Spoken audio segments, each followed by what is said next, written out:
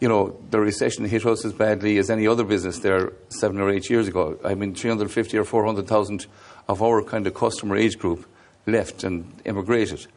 And so therefore you had to change around your business. You had to adapt, and you had to change the way you were doing things. You had to introduce something new, and you had to as I say, give the customer a reason for, your existing customers a reason for calling more often. Do you find and hopefully when they did, they spent a bit more. Of course. And do you find it, probably more recently, have you found it difficult to get younger staff, for example? Well, you see, you're in a changed environment. Families have got much smaller. The millennials are a new generation. Yeah. Now, maybe we as the older generation haven't given them a great start off, but I find young people great. They're terrific, actually. They're enthusiastic.